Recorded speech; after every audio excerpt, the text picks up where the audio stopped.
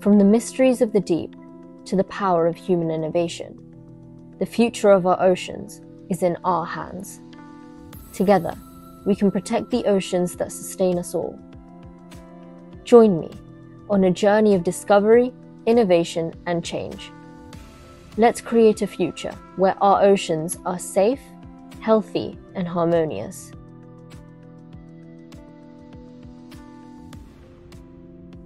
This is Harmonious Oceans. What's up, ocean lovers? Welcome back to another episode of Harmonious Oceans. I'm Sid, and today we're going to be exploring the second letter of Harmonious, A, accelerating aquaculture development. Why does it matter? What are the challenges, and how can we be part of the solution? Let's find out. Overfishing is one of the biggest threats our ocean face today. Did you know that 34.4% of the world's fish are overstocked? That means we're taking out more fish than the oceans can naturally replenish, leading to fewer fish and less biodiversity. Overfishing doesn't just hurt fish populations, it disrupts entire ecosystems, and it impacts millions of people who rely on fish for food and income. Fish are one of the most traded food commodities globally, fueling a $362 billion industry. So, what can we do? Sustainable fishing is key. It means leaving enough fish in the oceans and protecting the habitats. If all fisheries were managed sustainably, we'd have 16 million more tons of fish a year, enough to feed 72 million more people. Okay, so what can we do to help? A lot, actually. Start by raising awareness. Share what you learn about overfishing and sustainable practices on social media. If you're into science or tech, consider studying marine biology or environmental science. The next big innovation might come from you.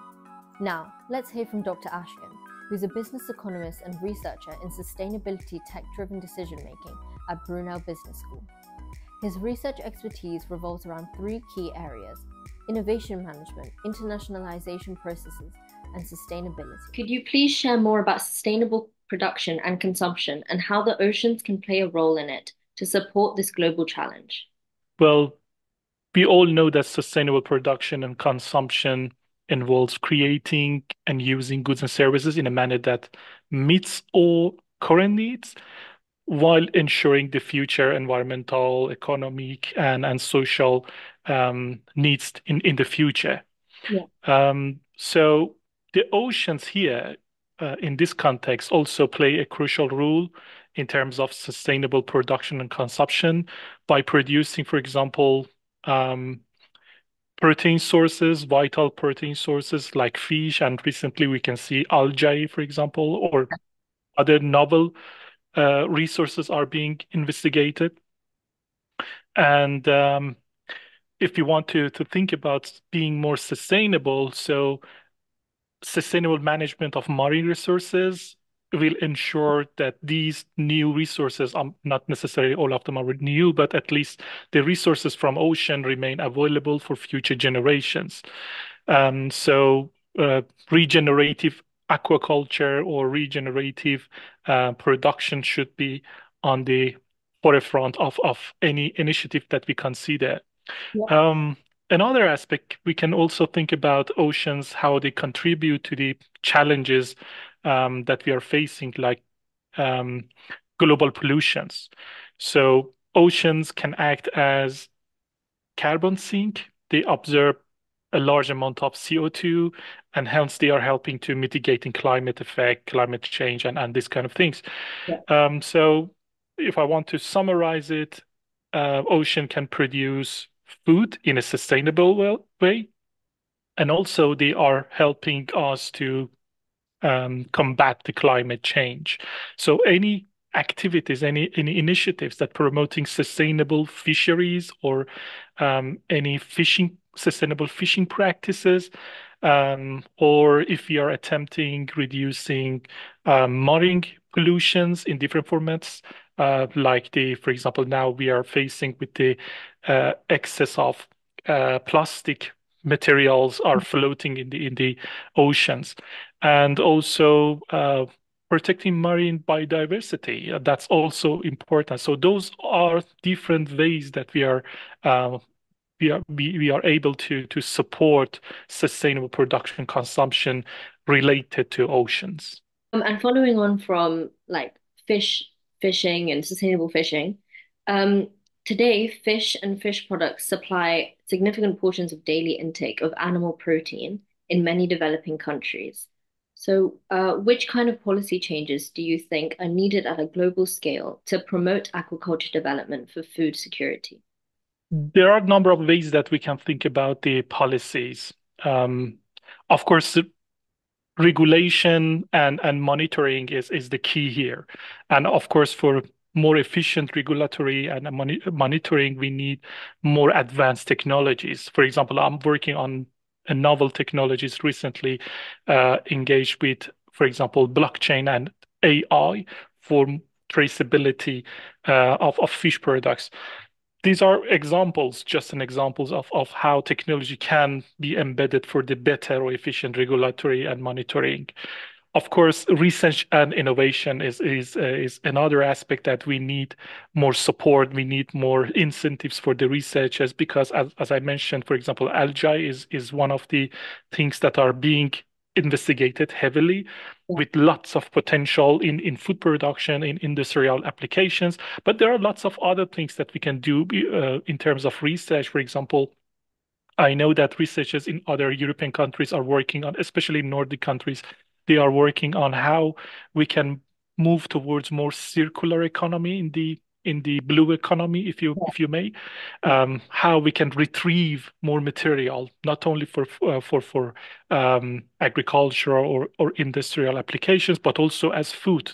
There are some ingredients in a food quality that can be retrieved from the marine waste material. So more research in these dimensions could be helped, and regulatory should facilitate this new research agenda. Of course, aquaculture can play a substantial role here. So any incentives or any regulatory facilitations that increase the capacity or in extending the production lines in different formats. In my opinion, maybe supporting a small scale farmers would be a solution to that for capacity building for the aquaculture. So that would be another thing that we can consider. Of course, it cannot be reached without international collaborations. So we should make sure how we can encourage international collaboration, and it requires a substantial amount of networking and making a standard way of communicating knowledge and technologies between different regions, how we can sync this data, how we can facilitate the trade across different borders, and how while we are maintaining the standards. Um, yeah, and finally, maybe some other sort of incentives for making more sustainable production. Of course, we said about subsidies, but subsidies could be tailored for more eco-friendly technologies, more eco-friendly production and sustainable production. And of course, consumption side as well, not only supply, but also on the demand side, we can work on the um, awareness or increasing awareness of the consumers or how they can become a more um, sustainable citizens by changing, for example, different diets and more diversified in terms of taking protein from plant-based proteins as well as aquaculture and many other resources, not only addresses the sustainable production consumption, but it might have um a good impact for their diet and health well-being. And you mentioned technology a while back. Could you please share more insight about how technology can pave the way forward? Well, there are lots of technologies that can facilitate this Yeah. process. Um, Recently, we are seeing the digitalization and especially AI or blockchain, digital twin. There are a number of technologies that are helping in this direction. Um, I myself am working on AI and blockchain right now on the transparency and traceability of the food products. So with the use of digital technology, we can have different data now easily in our hand about the origin, quality, the journey that the product has taken from farm to fork, Yeah. and we can also make sure that all stakeholders can be aware of Yeah. all of this information. And lastly, are there any simple steps that we can take to enhance food security without impacting our oceans? Well, we can do different things as a supplier or as consumers.